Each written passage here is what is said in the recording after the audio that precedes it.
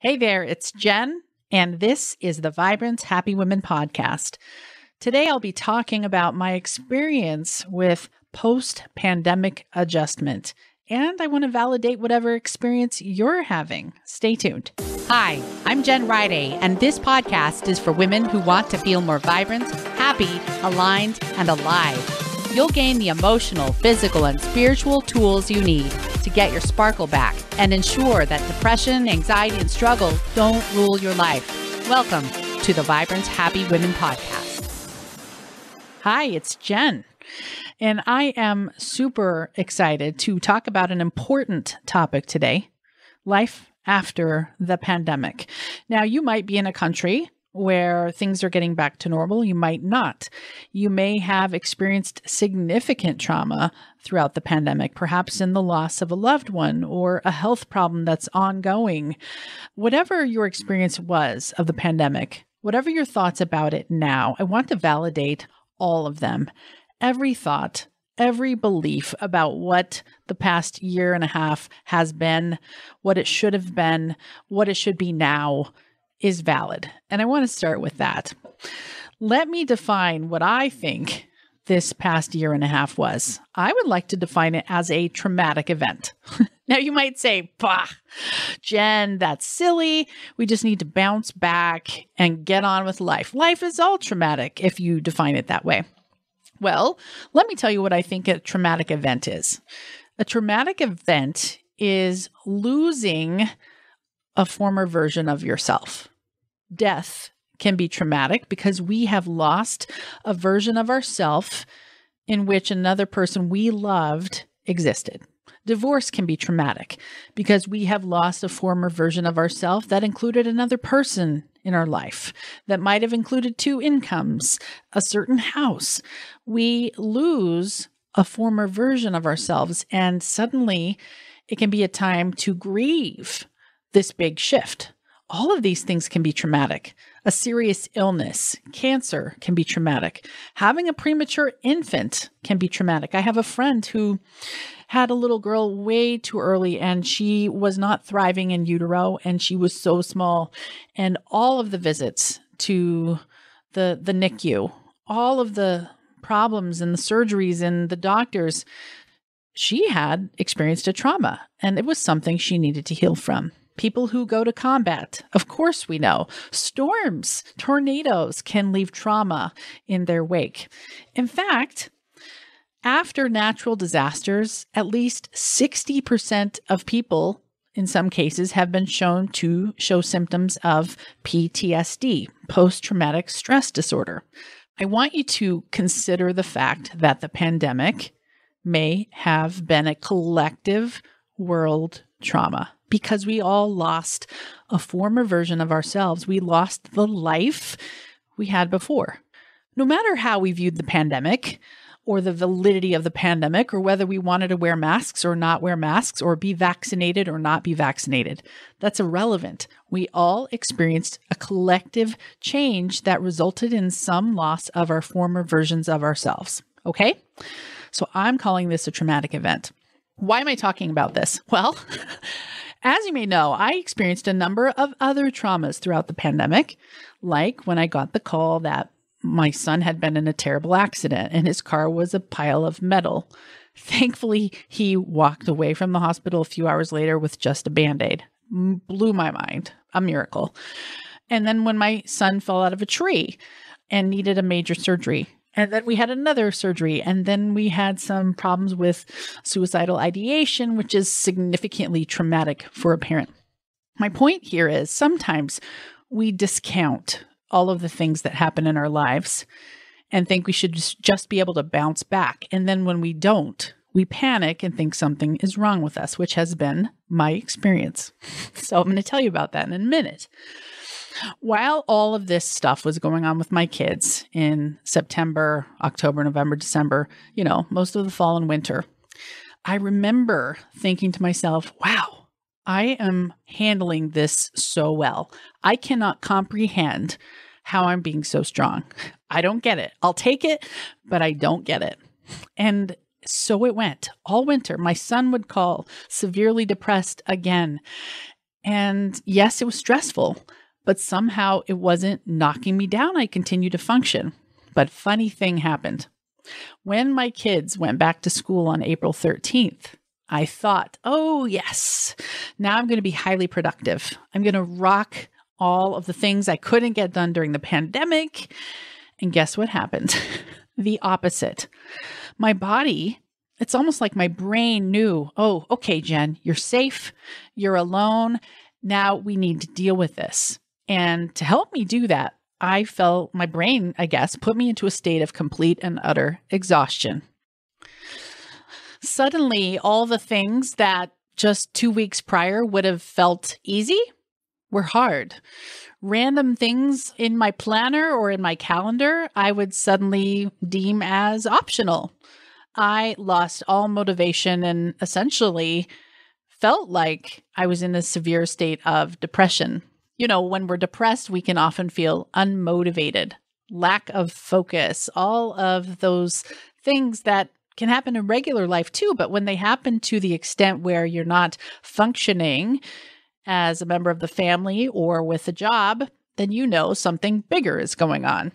So for me, my trauma response seemed very similar to depression, complete lack of motivation, physical exhaustion, to the point where I felt alarmed. In my mind, I have mostly dealt with depression. It's not something I struggle with anymore. So I was very surprised to be having these struggles, especially when I've done so much work. And I shamed myself a little bit for that, thinking, gosh, wow, is this what it's going to be like for me the rest of my life? It took a few days for me to recognize, oh, hey, this is trauma. This is a trauma response. That means it's going to pass if I give myself the space and use the tools that will help me to do that. So, what other responses to trauma can occur besides exhaustion or depression? Maybe you've experienced some of these. You might have had sleep issues, a lack of focus, headaches, memory issues, feelings of helplessness, inability to function at your work, struggling in your relationships, feelings of sadness, guilt, shame, anger, fear, perhaps a numbness or a sense of shock or denial. These are signs that you are having a bit of a trauma response. Does this mean the world is over, your life is over, you're never going to get back to anything that resembles the normal you would like it to be? Definitely not. Here's what I did and what might help you. I decided to seek support. In addition to giving myself space to rest and not be always doing things, I used 4 very powerful tools that I teach about in the Vibrant Happy Women Club, and which I also teach in depth in the Vibrant Happy Life Coach certification. And those tools are the Feel It to Heal It method, thought tables, the Be Her morning ritual, and creating healthy boundaries. Now, I'm not going to go in depth on each of these, but suffice it to say, when you give yourself space to uncover what you're thinking, and by extension, what you're feeling, through journaling or talking with a coach or your spouse or another loved one or a friend, you can really do a lot of healing. Talking, noticing what we're thinking and feeling, even writing in a journal, allows our brains to reprocess and move things from the limbic center, the emotion center of the brain, more to the prefrontal cortex. You know, when something traumatic happens, like when I fell off the school bus and split my head open on a cement stair step, it was really traumatic at the time. And I would have talked about it and thought about it with lots of emotional response. But now it's just a fact that I split my head open. I have dealt with that trauma over the years. I've dealt with that pain over the years. So talking, journaling, thinking, allowing ourselves to know what we're thinking and feeling, holding space for ourselves is huge in helping ourselves to heal from trauma and other struggles. Now, the Be Her morning ritual, you know what it is. Breathe, exercise, hydrate, embody your best self, and read something inspiring. Of course, that's going to help. Even if you can only just do 5 minutes or 1 minute of each a day, how much better you'll feel if you have oxygenated your body through breathing, if you have exercised to get your blood pumping, if you have hydrated properly, if you have embodied or tried to hold the posture and think the thoughts of the person you want to be, and of course, reading something inspiring, all of that just gives you some of that dopamine that makes you feel more emotionally juicy instead of emotionally brittle and numb. Now, I want to talk a little bit more about boundaries. Boundaries, remember, my definition is taking 100% responsibility for your thoughts, your feelings, your actions or your lack of actions, and your results, and not taking responsibility for the thoughts, actions, feelings, and results of other people. So a boundary, in this case, if you've experienced a traumatic event, which we all have through this pandemic, whether you define it that way or not. Also, other events happening over the past year and a half, of course. Well, we sometimes need to be responsible for how we feel. And if we're feeling exhausted, that's a signal that we need a boundary. Just like I said to my spouse, I'm exhausted. I require more sleep right now. I will not be coming to dinner. I will not be driving the kids. I need to take care of myself now. If you need extra support to help the kids with things, here are some options for you. But otherwise, I'm taking care of me right now. A boundary. I didn't tell my husband how he had to handle it, but I did tell him what I would and would not be doing, being responsible for my thoughts, feelings, actions, and results, doing what it takes to get back to the result I wanted of feeling vibrant and happy and energized and alive again. Okay, so those powerful tools were very, very helpful. Additionally, I talked to a friend who happens to be a therapist, and I found this fascinating, and I wanted to share this with you. Nicole said that a lot of people in her practice, and she has seen patients 8 times a day for the entire pandemic. And she said, what it helped her with was to recognize that her response to the pandemic was the same response all of her clients were happening. She had uncertainty and she had anxiety at the beginning. And now in the US, as the pandemic begins to wrap up, she said the response of her clients is also fascinating. She said most of her clients, a large majority, are coming in and saying that they want to do all of these amazing things, all of the things you would want to do when your life is getting back to quote unquote normal. She said, however, they're all saying that they have zero motivation. Well, because she's an amazing therapist and people who work with clients, coaches would also recognize this. Because she's amazing, she knows that a lack of motivation is often a symptom of trauma, or a symptom of depression or anxiety, a signal that those people need to take it easy and to rest. So Nicole spent a lot of time helping her clients recognize that maybe it's okay to ease back into things. Maybe this summer can be the summer of fun and ease and slow moving, rather than trying to get back to some version of pre-pandemic life, which for many of us was way too fast and way too stressful. Do we really want to go back to that? So I hope this has kind of helped you think about how you're feeling and what you're thinking. Maybe you had an entirely different experience of the pandemic. It often can depend on the state you were in, the city, the county you were in, the response that happened there. You might be feeling angry that masks were even happening at all. You might be feeling angry that people ask you about whether you're vaccinated. You might be feeling angry that people aren't still wearing their masks. Whatever it is, I want you to give yourself grace and give other people grace and recognize we're all having a collective trauma response to a traumatic event that ended life as we knew it before, and that is shifting us into a post-pandemic life, a life that we haven't known before. Our brain is on high alert. When you first learn to drive, you have to think about every little thing, like I'm putting my foot on the brake. My hands are at 10 and 2. Oh my gosh, I need to scan the ditches. I might hit a deer. And you remember everything with vivid detail. As opposed to after you've been driving for 10 years, you can drive an hour and not remember any bit of the experience, and you arrive at your destination thinking, wow, where did the time go? Well, we're stepping into something that is new to us, just like it was when we all learned to drive.